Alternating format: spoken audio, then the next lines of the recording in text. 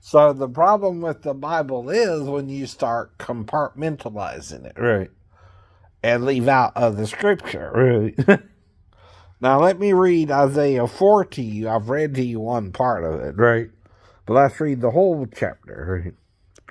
It says, "And 7 women shall take hold of one man in that day, saying, We will eat our own bread and wear our own apparel, only let us be called by thy name to take away our reproach." Now, in the Old Testament, for a woman, barrenness or not having a child was the reproach she's talking about here.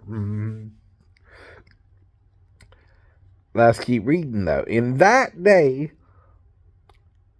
shall the growth of the Lord be beautiful and glorious, and the fruit of the land excellent and comely. For them that are escaped of Israel. And it shall come to pass that he that is left in Zion and he that remaineth in Jerusalem shall be called holy, even every one that is written unto life in Jerusalem. When the Lord shall have washed away the filth of the daughters of Zion, and shall have purged the blood of Jerusalem from the mist thereof, by the spirit of judgment and by the spirit of destruction. And the Lord will create over the whole inhabitation of Mount Zion, and over her assemblies, a cloud and a smoke by day, and a shining of a flame of fire by night.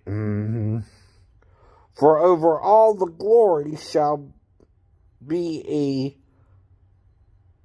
canopy, and there shall be a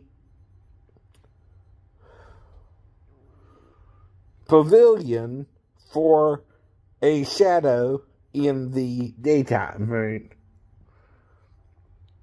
For the heat from the heat, and for a refuge, and for a covert, I think that's covert, C-O-V-E-R-T, from storms and from rain. Right. Okay. So we know John in Revelations mentions 7 churches in Asia. And again, the menorah, the 7 candlestick menorah, and Jesus is standing in the middle, or the first menorah of the menorah, right, if you know what I mean. A candlestick that has 7 branches, right? Jesus is in the middle branch, right, of the menorah, where 3 are on one side and 3 are on the other. Do you understand? Yes, yes. So he's in the middle of the menorah, and the 3 branches, with 7 total, are on each side of the menorah. Jesus being in the center of the menorah. Now, he is clothed with a white garment to the foot, right? Meaning from head almost to toe, right? Meaning from here down, he's clothed in white, right? His head and hair are white as wool. Your head being white as wool, and your body as brass has nothing to do with skin tone. Whatever's going on. Whatever's going on. Right. And that's kind of the point, right? Only those around him at the time know what Jesus actually looked like.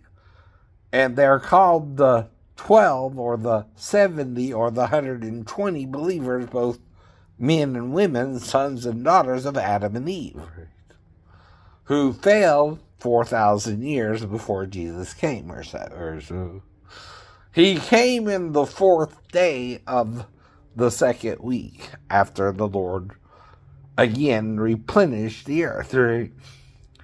Now, replenish is the same as what he did after the flood, right? So were there 2 floods? I asked you that before. Yeah. Maybe. See, we only lived the shorter lifespan after the flood. Before the flood, it's rumored they could live 8,000 years or so, right? Or 6, right? Something like that. At least the fallen angels, maybe, right? And the flood was sent to wipe them out, right? Because they were also human beings, but sin was Satan too, right? Who is the first cherub, or cherub, however you want to say it, cherub, to sin, right? Right. That's our problem.